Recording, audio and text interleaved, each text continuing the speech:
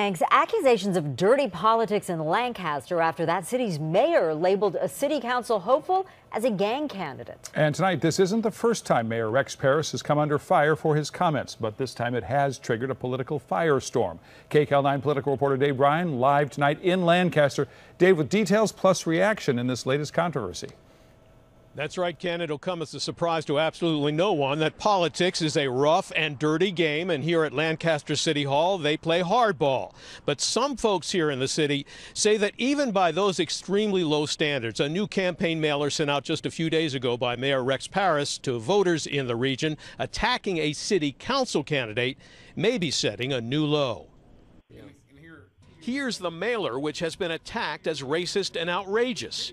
In it, Mayor Rex Parris, who's no stranger to controversy, calls on voters to defeat the gang candidate, Jonathan Irvin, an engineer and Air Force Reserve officer after 16 years of active duty. Are you the gang candidate?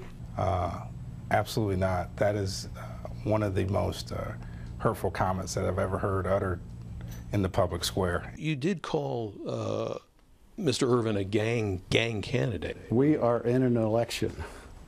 And that's my opinion. It is absolutely my opinion that if this particular candidate gets elected, we will have a much more difficult time controlling gangs.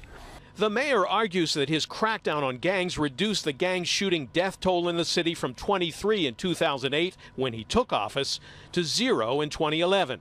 And he says not only did Irvin oppose his efforts to rein in the gangs, but he also allowed anti-law enforcement remarks at a peaceful Trayvon Martin solidarity rally in 2012. Remarks like this. Their son was murdered by the sheriffs in Palmdale. 11 shots was given to his back. But now the reporter who broke the story for the Antelope Valley Press told me one of those who made such remarks was appointed by Mayor Parris to a city commission and has now resigned. Anything else you need from us? That'd be it. We just want to make sure no kids get hurt. We got a lot of children. That's just why make sure everybody gets across the street fine. Yeah. That's the major thing. That's what we want to do. Irvin, seen in this video having a congenial conversation with sheriff's deputies just before the march and rally began, says he never heard any such remarks at the march and wonders why it took the mayor so long to speak out if he was so upset about the anti-law enforcement remarks. But it's taken the mayor 2 years sending out a political hit piece to stand up on this issue. I think the public sees right through this. In the campaign mailer in support of two other city council candidates, Mayor Parris says this about the possibility Irvin could be elected to the council. If he is on the council, he will know about ongoing operations to fight the gangs. When he passes this information to his friends, the safety of our deputies and our families will be in jeopardy. You don't think that's a little over the top? Well, I think it might be a little over the top. I think it might be a little over the top. I also think it's politics, but I also think that when he led that march, he allowed people to be flashing gang signs on the cameras. He did nothing to control that event. You're actually saying here that he's conspiring with gangs, his friends, the gangs. I think anybody...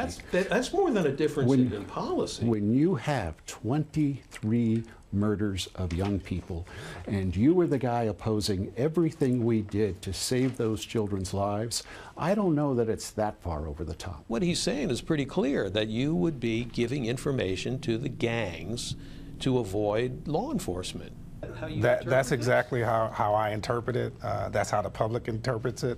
This is why the public is outraged. I'm an Iraqi freedom veteran, and I've been trusted with some of our country's most sensitive secrets, and to say that I would put public safety at risk and give information to the criminals is an insult to me. Our community is safer without him. Our children are safer without him. Now, should I have used a different word? Probably. But we are talking about the lives of young people in my city. And if it means I have to use a word that maybe I shouldn't have, I'm using it. Now, the election here is on April 8th, an election, by the way, that probably would have gone little noticed except for this controversy. We're live in Lancaster. Dave Bryan, KCAL9 News.